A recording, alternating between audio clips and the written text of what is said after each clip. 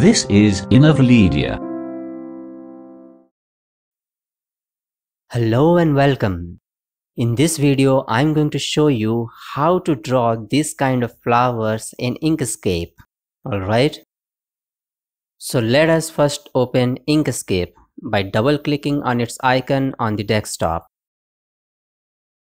So the version of Inkscape I'm using right now is 1.1, which is the latest version as of now. When you open Inkscape, you're going to get this welcome screen where you enter this quick setup. You can change the canvas color to dark or anything. I like the dark version because it keeps your eyes safe. And this keyboard shortcuts, you can leave it to default Inkscape because I don't want you to change it. And the appearance, you can change it to colorful. This will give you colorful icons for all the tools. And you can change the theme to darker version. There's also a light version, but I prefer the darker version of Inkscape. And whenever you change these settings, you should be clicking on this save button. But for now, it is not needed because my settings are already saved. You can go to this tab supported by you for taking a look at how to contribute to the Inkscape project. But for now, it's not that important. You can click on this tab, Time to Draw, to select any of the document sizes from the presets that are already here. As you can see, there are so many presets that have been already included within this software, such as this A4 paper size, US letter size. All the printing paper sizes are included right here, business card and envelope, everything. So I'm going to click on this screen tab and select this desktop 1080p, which is the full HD size of the document. And once you click on this option, it's going to create the document right away. If you do not have the latest version of Inkscape, which is this 1.1, you can just go to its official website and download the version today and install it on a computer and start working on it. It has got a very beautiful interface, as you can see. Alright, so let us begin drawing the flower. So to draw a flower, first we have to draw its petal. And to draw its petal, we have to first select this Bezier tool. Bezier tool is like a pen tool using which you can create points and straight lines and curves. Alright, so let us begin drawing the petal. First, you have to click anywhere on this canvas. Just click anywhere, click. On clicking, it creates a node which is called an anchor point.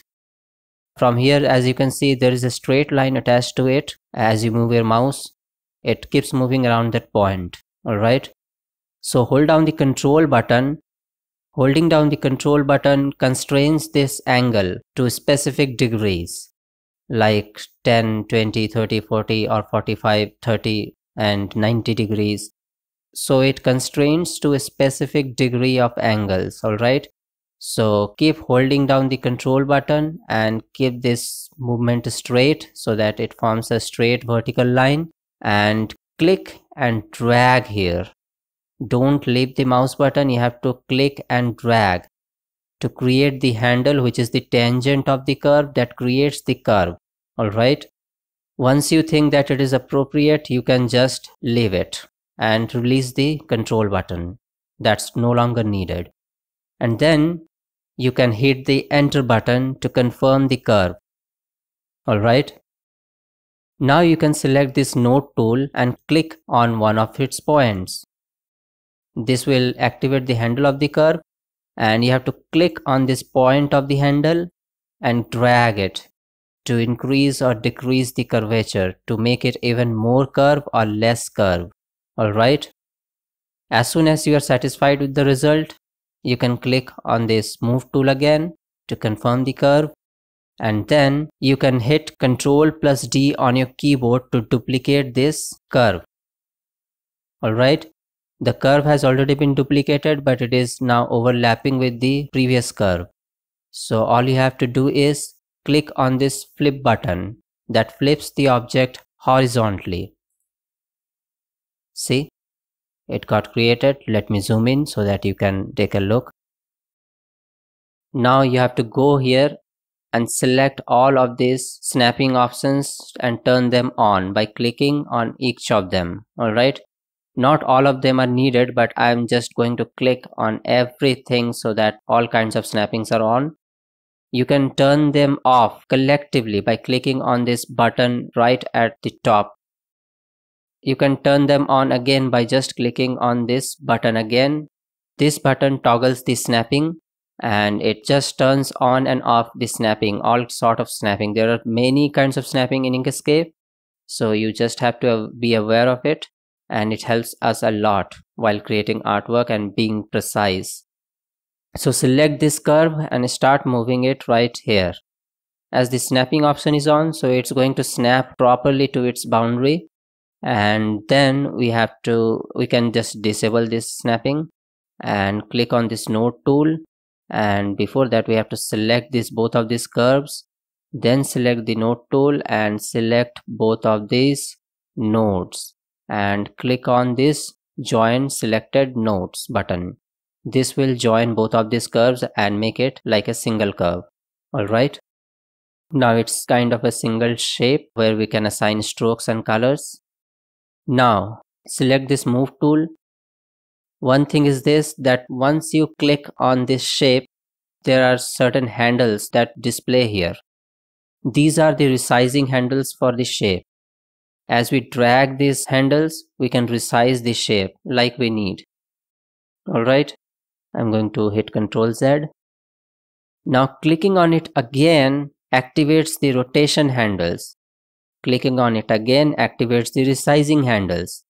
So when you click on it the second time, it activates the rotation handles. Alright, see, when I click on it, it activates the resizing handles. Then when I click on it again, it activates the rotation handles. These are rotation handles. If you drag them, it will rotate the shape. Now hit Ctrl Z. Now what I'm going to do is change this pivot point and bring it down to here, this point. And before that, I'm going to assign a color, a fill color. Just click on this orange or any color. And also you have to remove this stroke color, which is the border line. You can see there is a black stroke color, the border. You have to remove it. You have to disable it by clicking here by shift, holding down the shift button and clicking on this very corner cross mark. This will disable the stroke. Alright, now I have to zoom out. And here is the pivot point. I have to bring it down to here at this point. And before that, I'm going to turn this snapping on once again. And then I'm going to just drag it down, holding down the control button. See, it has been snapped to that point. And then I'm going to turn it off again. Alright. Now what I have to do is hit Ctrl D to duplicate the shape. I can even drag this handle to rotate it directly, but I want it to confine to specific degrees to be precise. So I'm going to hold down the control button as I drag. See, now it's being specific. Alright, so I'm going to just rotate it to this much. It's a 45-degree angle. And then I'm going to hit Ctrl D again, and then I'm going to rotate it and holding down the control button. See, I'm going to zoom out. Then I'm going to hit Ctrl D again and then duplicate, rotate it by holding down the control button. Again Ctrl D, do it again. You have to keep doing it until you get this flower shape. Alright. Now what you have to do is select all the petals by dragging a marquee around these petals like this. In this way, all the petals will be selected. Make sure the move tool is active. And all you have to do is go to this tab. This is the fill and stroke tab. If you do not see this tab opened here, you can go here and select fill and stroke. This will open up this tab. Alright. Now all you have to do is go to this blend mode option, this drop down, click on it and change it to screen. You can see this effect right away. Now all you have to do is select all of them again and hit Ctrl D. Hold down the control button while dragging one of these handles, these corner handles. I'm going to resize it to smaller one. Alright. but I'm going to hold down both control button and the shift button and then start dragging this handle. When I'm holding down the shift button, it allows us to scale down from the center, and holding down the control button allows us to maintain the proportion of the shape. Alright, I'm going to hit the control D button again and then hold down the control and shift button and then drag it to make it even smaller. See, now I have this flower. All I have to do is drag a marquee around it to select all the petals and right click and select group to group it as a single object. Now it is going to work or act like a single object and not a variety of shapes. Alright, I can simply drag it from the corner holding down the control button to maintain its proportion and scale it down proportionally, and then I can just put it here. So our first flower is ready. Now you can just duplicate a couple of times to create its variety of versions or different versions of flowers with different colors. Hit the control D, hold down the control button, bring it here, then again hit the control D and then hold down the control button. When I hold down the control button, I keep it constrained to a straight line as I move it. If I do not hold down the control button, it might move here and there, up and down.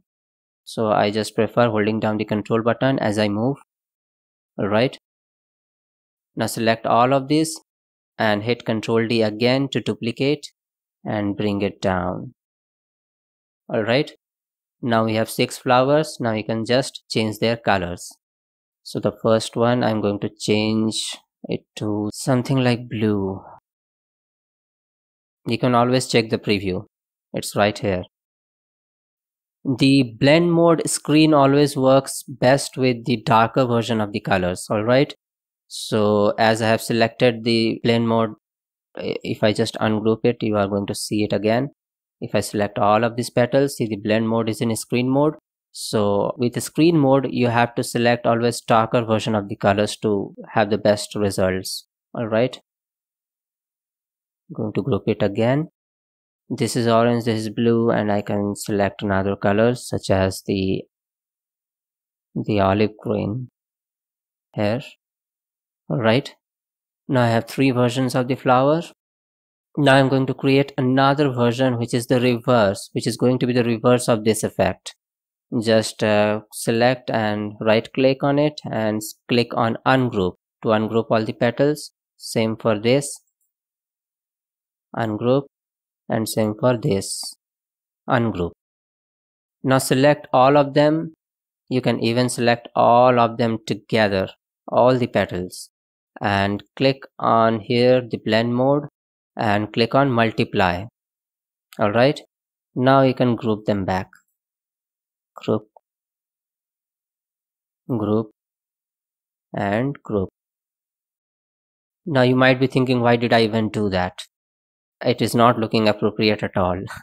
I know, but I'm going to show you another thing, that screen mode works best with darker version of the colors, while multiply mode works best with the lighter version of the colors. Alright, so I'm going to select some light colors. You can always select all the artwork and hit 3 to scale them up to fit them within this window.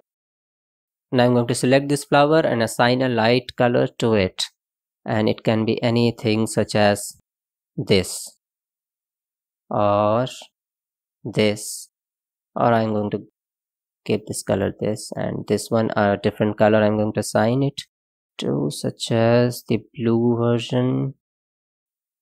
This, you can select this. I can even shift their colors.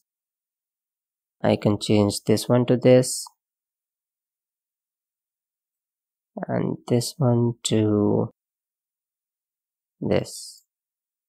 Alright, so this is how we can create flowers within Inkscape, and you can even export them by going to File and Export PNG image.